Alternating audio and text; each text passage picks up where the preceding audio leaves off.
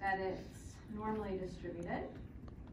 But now what I have is two different pieces. I have conditional distributions here. So I have height given that you're a first grader. So I'll say given x is equal to 1 is normally distributed with a mean of 45, standard deviation of 3. So you're going to write that as 45, 9. And then I also have this one, given x is 0, is normally distributed with a mean of 50 and a standard deviation of 4. So that will be if I needed to write both of those. So I have conditional distributions here.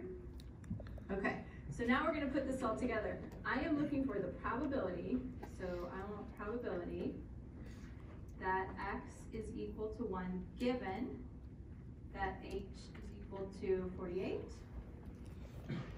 And I know that I can get a probability and not a probability density because this is asking for something regarding a discrete given information about a continuous.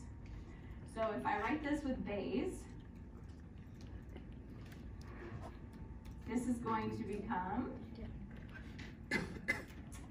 yeah, so what goes where? Normally, I think you would like to flip them. You would like to write probability that, don't write this yet. You would like to write this given this times probability x is 1, but I can't call both of those probabilities, right? Because what is this? This is something about a continuous random variable. The most I know about it is its probability density. Because remember, the probability of any continuous random variable being an exact value is 0. I don't want to put p in there for a continuous random variable, or my numerator is automatically 0. I want a probability density. And then I'm dividing through by a probability density down here.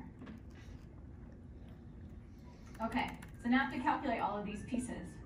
So I know probability, let's do this one first, since this one's not so bad. I know the probability that x is equal to 1, because that's just 115 out of 200. So that one we have. Now I gotta think about calculating these probability densities. So I need, let's do this one first. H is equal to 48 given x is equal to 1. Okay, so this is asking for the PDF of a normal. So I could, well, I know that this is normally distributed here with a mean of 45 and a standard deviation of 9. So if I was just doing this on the final, right, I would want to go look for something that was on the first page of the final, like potentially useful Python output, that was something like stats.norm.what? PDF, and then I'm going to have to put the z-score in here. So how do I get it in terms of a z-score?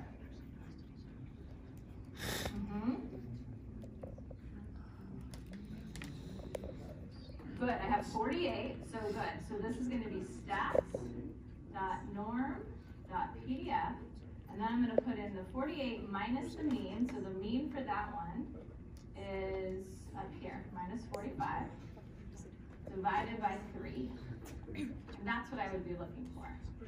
So I'd be looking for stats.norm.pdf of 1, somewhere on my output from Python. So we are on my first page of the potentially useful info. What's your question, Lucy? So let's put it in here just to see what we end up getting. So that's PDF, right? Not PPF, not CDF. Stats.norm.pdf of 1 is 0.24. I'll say approximately 0.24. Like that. So that's what I'm going to put right here. So let's put that here. Now I'm going to have 0.24. And then I'm going to need the denominator. So I'm not done yet. How am I going to get that denominator, that PDF value? 0.24 times 115 over 200. Okay. How do I get the denominator?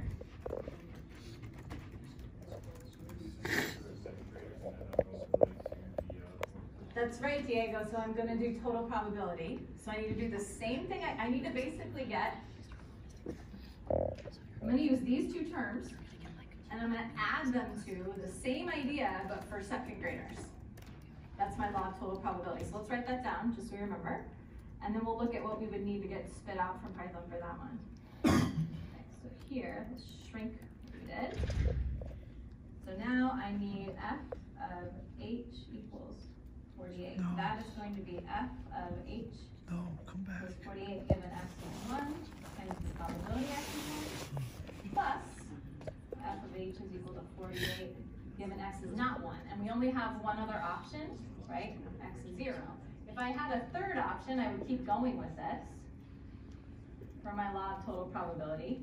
But you can think of this as like, this is given an event, like A, and this is a complement, right? So that's why I only need 2 right there, as opposed to going on and adding a third term.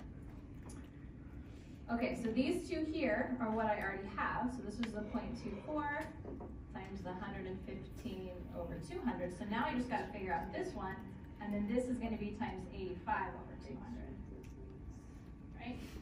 All right, so let's put this in. This should be stats.norm.pdf of what? 48 minus 50 over 4, right? Because I'm using this distribution. Yep, so negative 1/2 in there. So I'm going to have stats.norm.pdf of negative 1/2, which is 0.35, approximately. Okay, so I'm going to put that all together. So I have 0.24 times 115 over 200 plus 0.35 times 85 over 200. I purposely wanted to do one with you where they were combined like this, because this is, if you can do this, then you can do those ones where we were doing false positives on COVID tests, or those, because those are both discrete examples, right? You're not having to combine the discrete and the continuous. Okay, so at the end of the day, let's see what we get here. We'll put it all together, and we'll get our probability.